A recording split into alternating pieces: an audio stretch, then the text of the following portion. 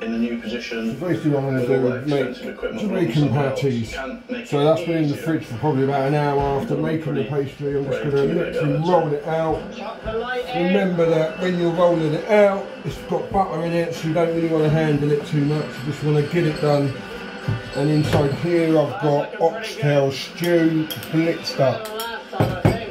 So I do things pretty old school, so I'm going to stick it like this. 5 tons added to the haul. It's not something I would have done the first week we were out here. So you can use a shape cutter if you like, or use whatever you've got to hand. I like using a glass, so I'm just making 3 for now. Just past midnight, he shoots again.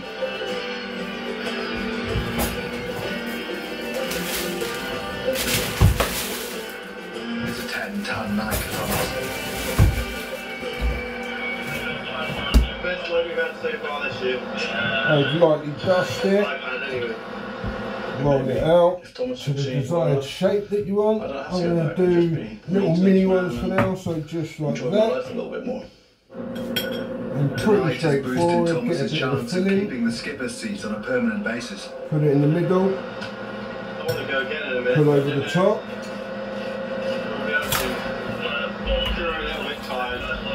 and then crimp the sides. Right, press it down just so the filling gets close to the edge. The headlines this morning. Brexit trade talks are resuming, with the UK's chief negotiator calling on the EU to show more realism. Lord Frost says that progress must be made this week and that the two sides can no longer afford to go over well-trodden ground. Nevertheless, the sticking points do amount to some familiar territory. Future access to fishing waters. So roll it out. The clock is ticking on Britain's exit I'm from going to make Europe. this one a little bit wider. Is freedom from the common fisheries policy. Yeah, A good Brexit deal could mean more boats on the quay and more fish that's the landed. shape. And I'm going to put a The bit next few more in months this will one. define the future for the town, the fleet, Put and it the in fish middle, market. put a bit more in. And then Right, pull the especially top for milk, when over you'll start on time so it this morning. touches, press it Don't down forget a to meet little your bit part, just to get it to the edges. We're in a bubble because we're sleeping with each other. I think you're in more than a bubble. Cool. Selling the fish landed in coves and harbours across the county, Newlyn Market is the beating heart of Cornwall's fishing industry. But it's a And you've shadow got of the place another it once one was. there. Right, here we go then. Well, I first attended the And then the fish final one that market I'm when I was doing 17 years old.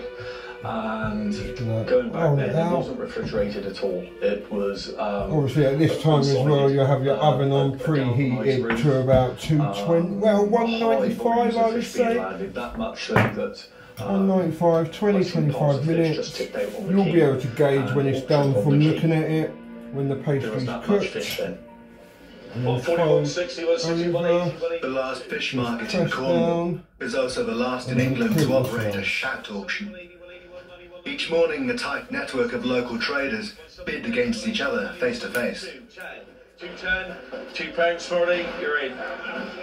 11, just looking at those stories. And then See, they're not hit too the sides, another one there. Makes it a lot better. So I hope you have fun making this. Basically I use 750 grams of plain flour sieved with 2 tablespoons of turmeric, a tablespoon of curry powder, salt, and used 500 grams of butter, and mixed all together, added probably 150 ml of water, and made it into a dough, wrapped it in greasy paper. It was in the fridge for an hour. You haven't got to leave it in there for an hour, you can 20 minutes, half an hour or so. Right, I hope you enjoyed that. Remember to Kitchen, please. I'm sure it'd be strongly denied.